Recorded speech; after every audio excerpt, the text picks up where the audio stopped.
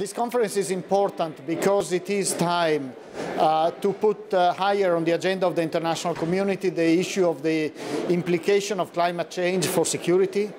Climate change is a long-term challenge, I think, for humanity in general. It may become an existential threat for life on the planet, so we need to take it seriously. And of course, by the time that we will see more clearly the implications of this, it will be late. So we need to anticipate the problems and start addressing them now.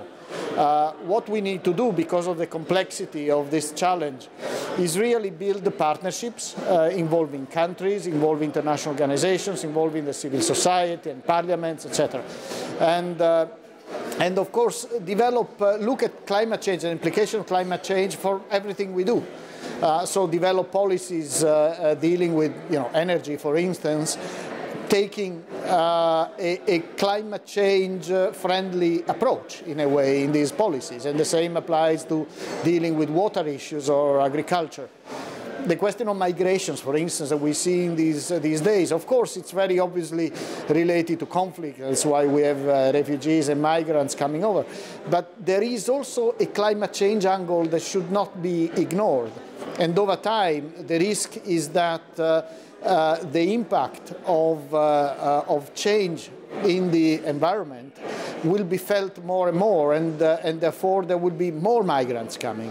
So we need to develop policies also that help countries and the resilience of countries to climate change, so that we can create better conditions for people in the places where they live.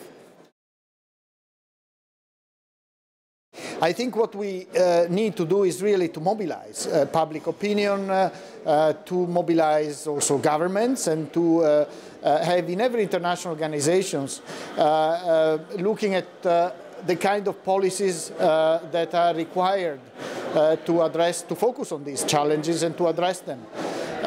So we in the OSCE, as a regional organization under Chapter 8 of the Charter of the United Nations, it is important to look at the global agenda of the UN, which is the Sustainable Development Agenda, and look in which respects an organization like ours can work to implement this agenda.